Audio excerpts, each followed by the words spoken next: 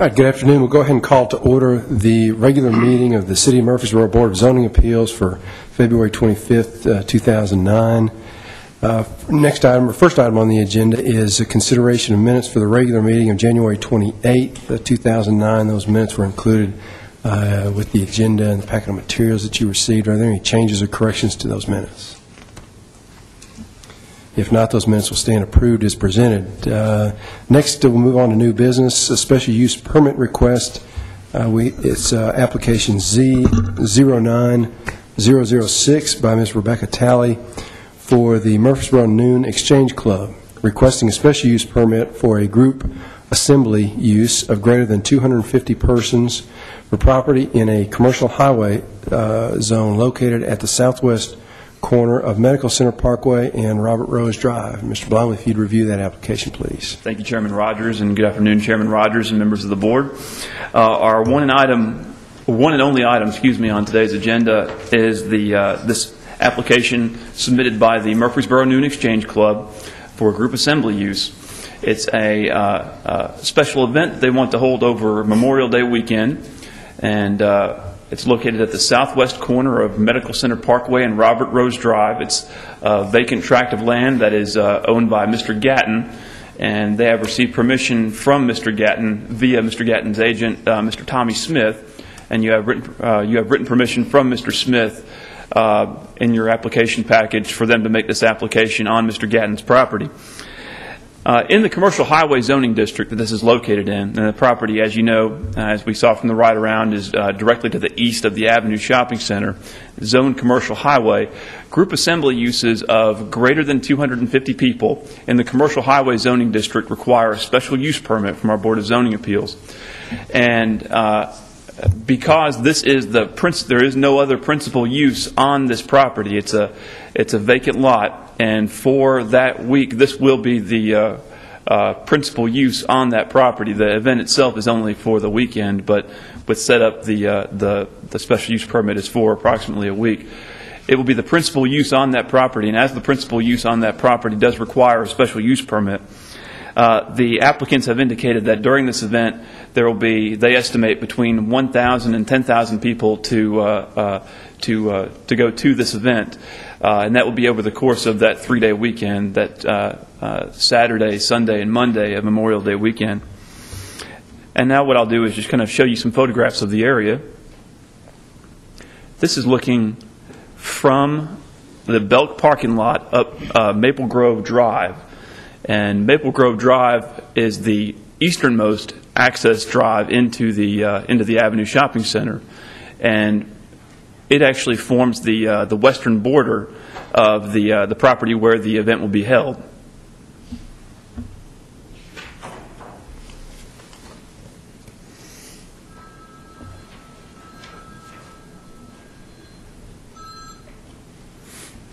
This is looking back towards the property. There's a small detention pond here in between this road right here is the Avenue Ring Road that goes around the perimeter of the parking lot of the avenues. And here we're looking back towards the property, which is just beyond the detention pond where the event will be held.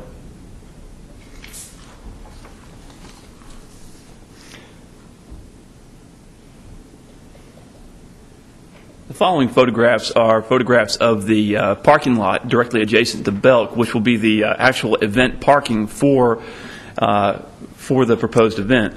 The avenues, and you'll find written permission from the avenues general manager in your application submittal package that grants the Exchange Club use of the entire avenues parking lot for this event. And but primarily, of course, the parking will be directly adjacent to Belk, which is the area that is nearest to the event. And this is the majority of this parking is seldom used, and we anticipate that quite a bit of it will be available for event parking.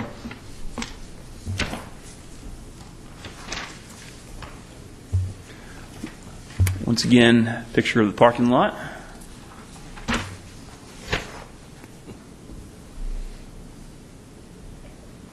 You can see on the day that this photograph was taken, as I mentioned before, the majority of the parking lot was empty.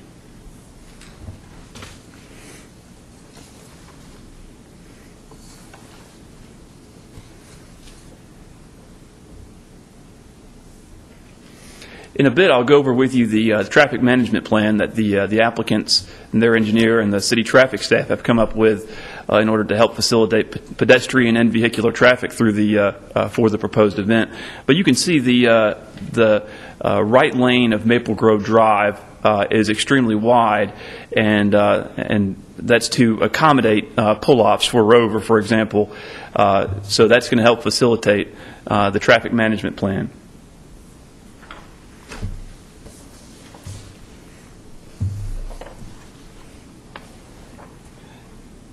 And this is a view of the actual field that will be transformed during the event into having several thousand flags. And I'll go over the details of the event with you in just a moment.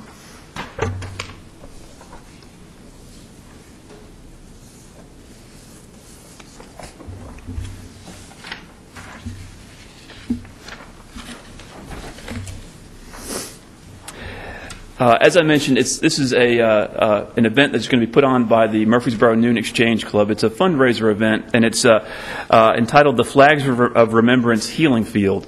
And what the Exchange Club intends to do is to sell American flags, and they have a sample of the American flag in the back of the size that they intend to sell. There'll be 3x5 flags on 8-foot poles. Rebar will be driven into the ground very symmetrically so that these flags will all line up. People can pre-order the flags online through a website, and then the flags will be there in honor of whoever has ordered them, in honor of a loved one. And folks will also be able to buy flags there at the event if they are so moved when they are out at the event and determine that they would like to buy a flag at the actual event.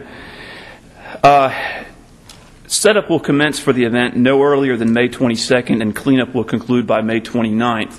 The 22nd is during the week prior to Memorial Day weekend, and the 29th is the week after Memorial Day weekend.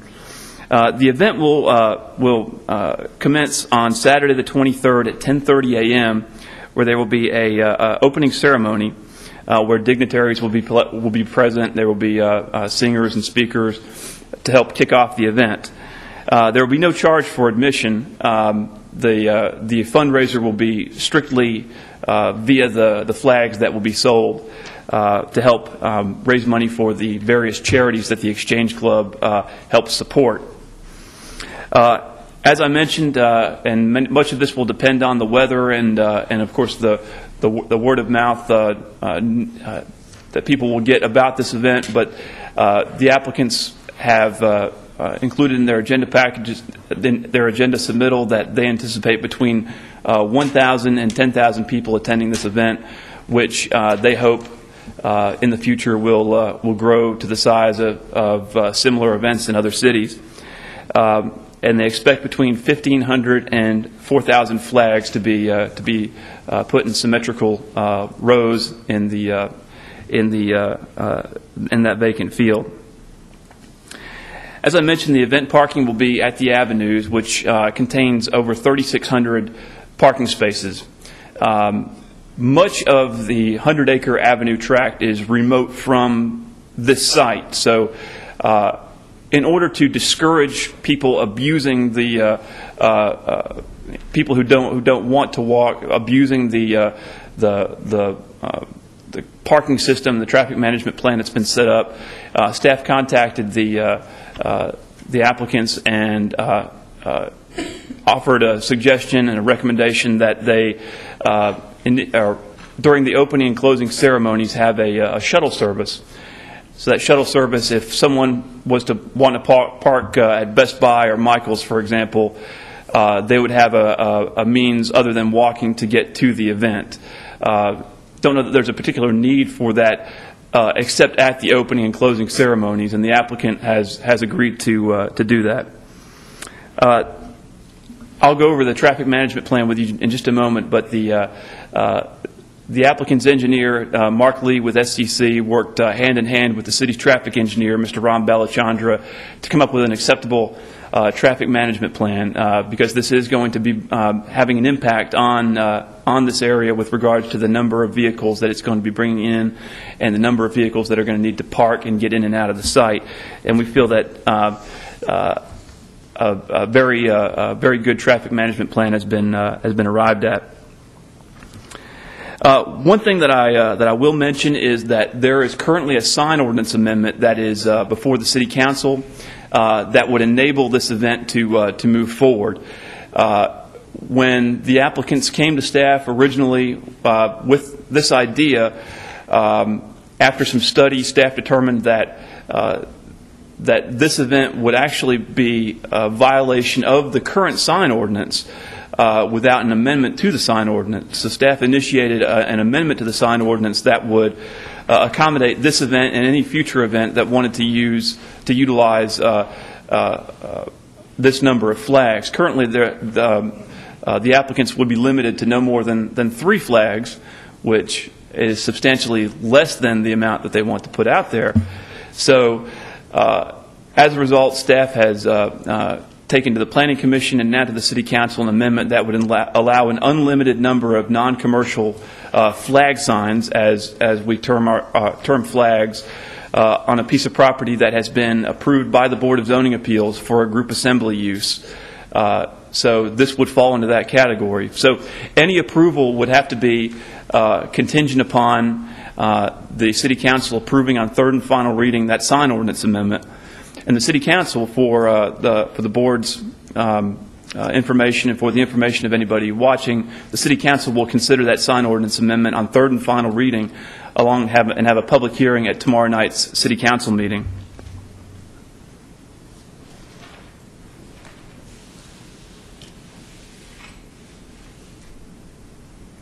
All right, now I just want to briefly go over the traffic management plan with you. And this is, each of you have a copy of this before you at your desk.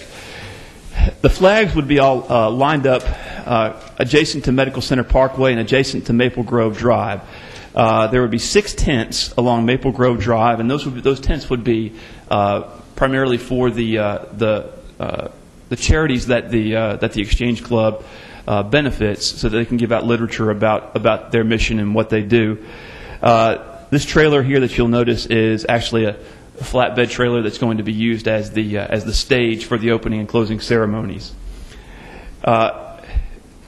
This area here is the parking lot around Belk, which the event parking would take place in.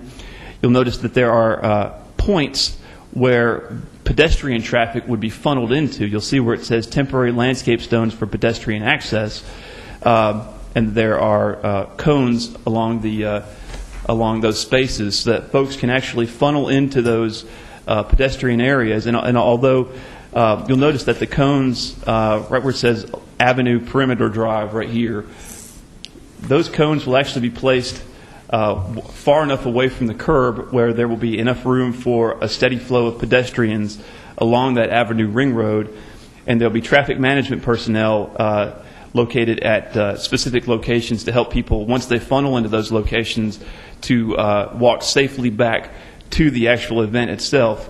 You'll see the whole south side of Maple Grove Drive up until the first turnout is to be for pedestrian access. And then here there's a 60-foot opening for vehicular drop-off of anybody that is disabled or immobile or cannot walk the entire distance from the Avenue parking lot to the event itself.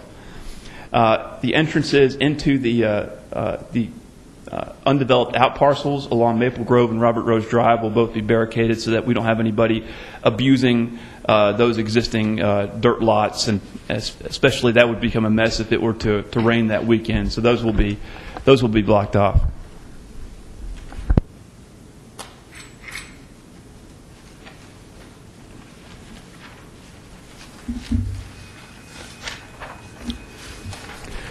With that being said, I'd like to recommend some conditions of approval, and if the board has any questions before or after the public hearing, I'll be happy to answer them. First condition, as listed in my staff comments, all structures brought in, including tents, must meet minimum setback requirements as shown on the plans. In addition, the applicant must obtain a tent permit from the Building and Codes Department in order to erect the proposed tents. Number 2, the site must be fully cleaned and cleared no later than May 29, 2009. This includes the removal of the temporary landscape stones from the Avenue property, as well as all miscellaneous trash and debris. Number 3, the traffic control plan will be subject to the final approval and oversight of the city traffic engineer. Number 4, the city council must approve the aforementioned pending sign ordinance amendment on third and final reading.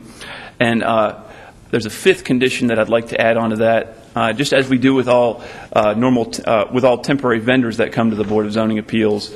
Now, this isn't a temporary vendor, but it's a temporary event that's going to have power and lighting and electricity provided to it via generators. We want to make sure that the power is, as we do with all of our temporary vendors, is in conformance with electrical codes and that there are no safety issues. So I would also ask for a 5th condition that we require an electrical safety inspection to be performed prior to the opening ceremonies of the event. And in order to do that, an electrical permit would have to be pulled from our Building and Codes Department. With that being said, I'll be happy to answer any questions. Ms. Rebecca Talley is here if you have any questions for her. As I mentioned, there's the exact same flag size and type that will be used in the fields. And also Mr. Mark Lee from SEC is available if you have any questions for him. He's the design engineer on the plan. All right, thank you, Mr. Blomley. Any questions for Mr. Blomley? Mr. Blomley, on the plan, they show some porta potties, but you didn't mention that. I assume that the number they propose has been sufficient for y'all. They originally on the plans there were only 2 shown, and you can imagine for an event of this magnitude that 2 would not be sufficient. They have revised the plan to show 6, which, in my opinion, is sufficient. But that is how they will handle patrons' restroom needs. Okay.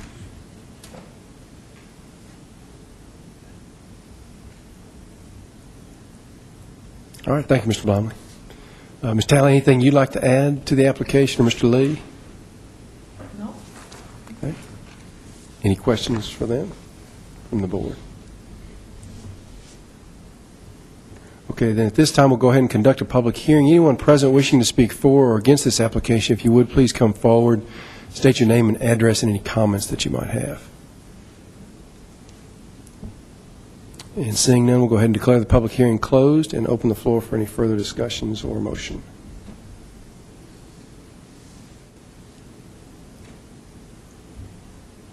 If there's no discussion or questions, I make a motion we approve, subject to all staff comments and the additional note of the electrical permit also. I'll second. All right, we have a motion and a second. Is there any further discussion on that motion? If not, all in favor say aye. Aye. Any opposed? All right, the application is granted. We appreciate y'all coming in today, and best of luck with your project. Thank you. Thank you.